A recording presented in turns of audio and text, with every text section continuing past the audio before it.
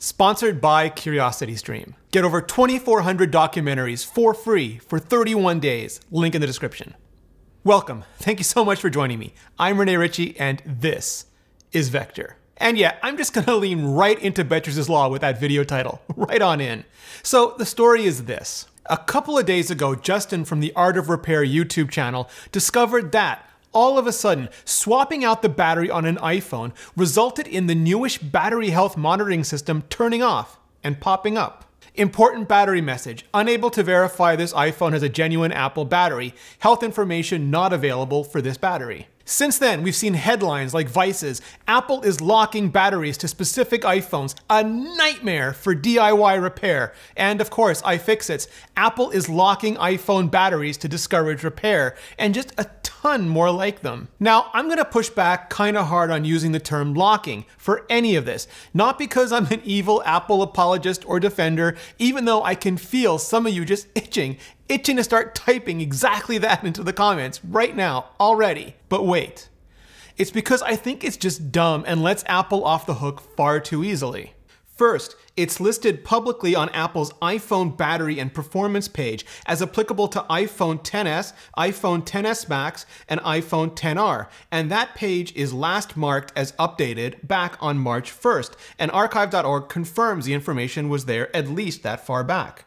Second, Joe Rossignol has also shown an internal document from back in April that tells technicians to run RepairCal to make sure it doesn't happen with Apple repairs. RepairCal basically being repair and calibration system that authenticates the hardware for the software. In this case, there's a chip on the battery that has to be paired with the board, something that only Apple's tools can do, and if it's not, you get that warning. Again, the potential has been there for a while, but it's now active, and while I'm no expert, I'm guessing the same process could be used to not just disable the monitoring, but disable the battery, which there's no sign Apple is doing. But if and when they do, that would be a legitimate lockout.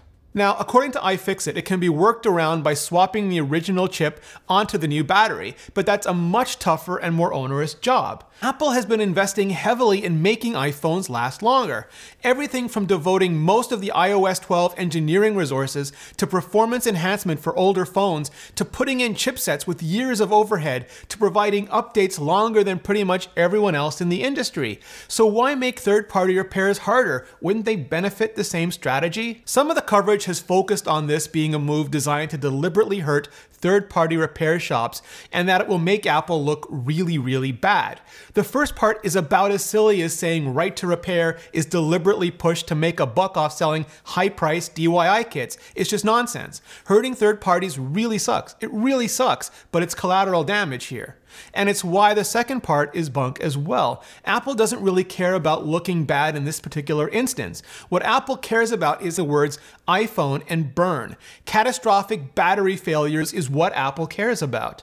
It may seem like people didn't really care about Galaxy Note 7 having a failure rate so high, people were literally instructed over the intercom not to have them on any flights, but that's the nightmare scenario here. Ever notice that when Samsung was going through the whole Galaxy Note 7 thing, Apple didn't take any shots at them at all, like zero? Because it's not a company thing, it's a technology thing. Lithium ion is the best mainstream battery we have right now, but it's far from perfect, and having lithium ion batteries explode or catch fire, get further restricted in terms of carry-on or shipping, damage property, or worst of all, hurt real people. That's it. That's the end.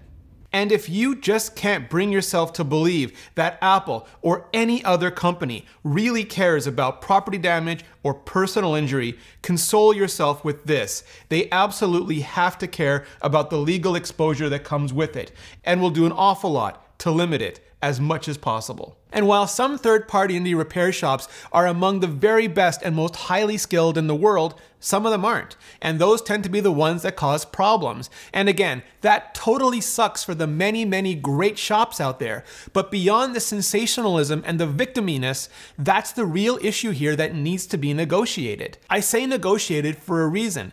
Apple didn't just lock out third-party battery repairs, but they sure as hell heaped a ton of stigma onto them. And at the expense expense of a super useful feature for customers. And that's why, ultimately, my thinking on all of this hasn't changed. I fully support the right to repair, but please don't make me quote Spider-Man here. It has to come with the responsibility as well. That includes provisions for the handling of potentially dangerous materials like lithium-ion batteries, quality standards for parts where failure just isn't an option. And that includes batteries, but also authentication so bad actors can't just swap their way into your data. With severe penalties for shoddy work and security and privacy violations, like fixing your phone but stealing your nudes and sex, which, yes, has happened a bunch of times already as well. Because if you're going to regulate right to repair, you need to regulate repair as well. Otherwise, this is just about moving money and going from Apple, who's a big, easy target, to a bunch of much smaller, much less accountable targets with unknown benefits for consumers. And it should always be the consumer who benefits. In the meantime, I'm gonna hard agree with my colleague, Lori Gill.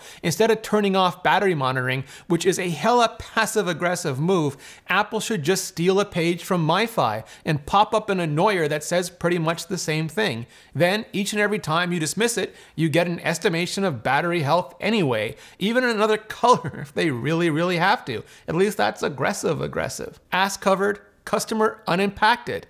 But I'd love to hear your take on this. How do you think we should balance cost and availability of repair with safety and privacy?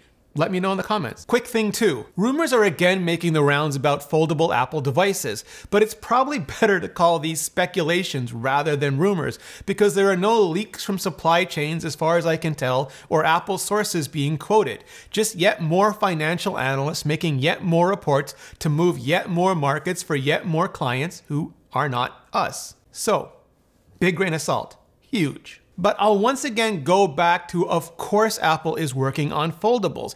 Apple has enough resources to prototype anything and everything that makes any sense at all to prototype, and certainly anything any financial analyst can pull from their fever dreams. In fact, I first heard about Apple investigating folding devices back around the time of the very first iPad mini.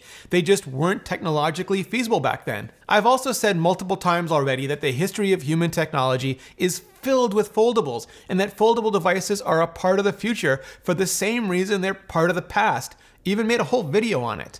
But, big but, also huge, they're still not feasible. Huawei still hasn't shipped their Mate 10, and Samsung didn't even mention the Galaxy Fold at their Unpacked event this week. Did not even mention it. Foldable devices are still kindergarten tech, and we're really gonna have to wait until they graduate high school before they're usable, maybe college before they're even enjoyable. Issues with hinges, screens, software, so much still needs to be solved, and solved well, and I do think Apple is uniquely positioned by virtue of its full stack capabilities to solve it well, if not best in class. I just don't know how long it will take, and I know I absolutely want it to take as much time as it absolutely needs to. But maybe that's just me. Jump into the comments and let me know what you think. Fold later or fold now? So, you could watch Chocolate on CuriosityStream. Chocolate perfection.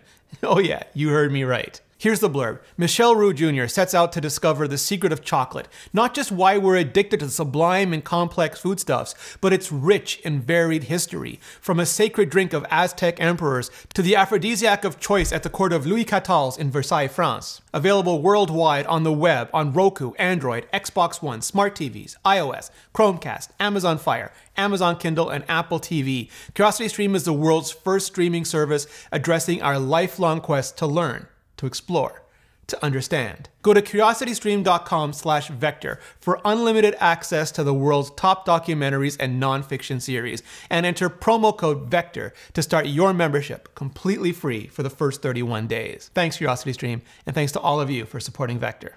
Now, hit like, hit subscribe, and force choke that bell gizmo so you don't miss the next video. And then hit up the comments and let me know what you think about any and all of these stories. Or better yet, what you want me to cover next. Thank you so much for watching, and see you next video.